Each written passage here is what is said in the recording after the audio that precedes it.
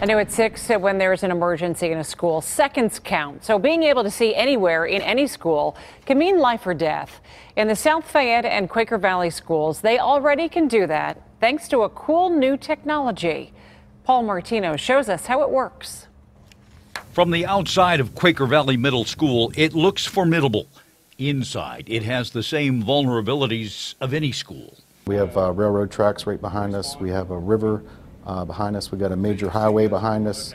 We have an industrial plant down across the highway from our high school. And like we've seen recently, it could be vulnerable to someone who wants to do harm. Enter Navigate Prepared, a new technology that gives schools and first responders a real-time 360-degree view of any room in any school building. The company's Cody Trimmer showed us how it works, starting with the middle school gym. If I go ahead and click on my 360 viewer, now we have our 360 pano shot, which I'm going to go ahead and pano around and see the entirety of the room via the 360 viewer. You can do this for basically all the rooms that are going to be indicated here on the floor. Go to some of the other rooms. For example, I'm going to go now to the boiler room. I'm going to pull up another 360 view. So now if I needed to see this as a first responder, maybe a fire or maintenance or something, I have a full 360 view of all the important information. This session was for community first responders like police, fire, paramedics, and dispatchers.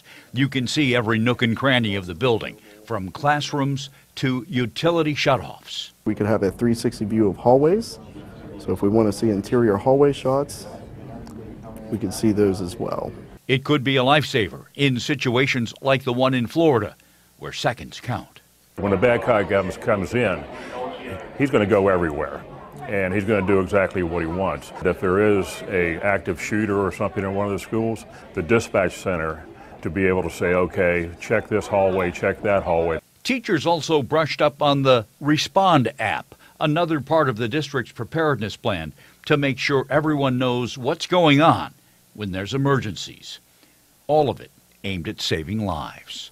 I'm Paul Martino, KDKA-TV News.